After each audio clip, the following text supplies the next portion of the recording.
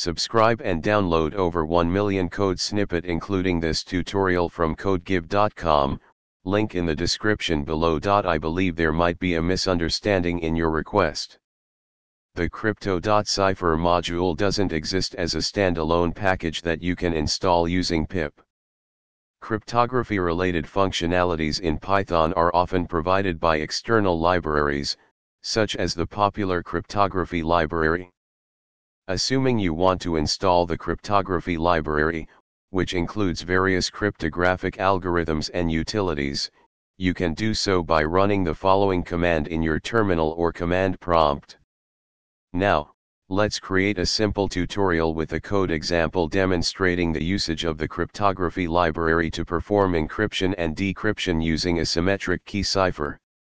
In this example, we use the AES, Advanced Encryption Standard, algorithm in CFB, Cipher Feedback, mode for encryption and decryption.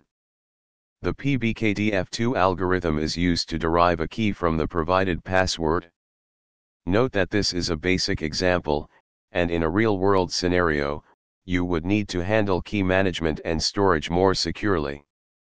Additionally, always consider using authenticated encryption, example AES-GCM, for better security.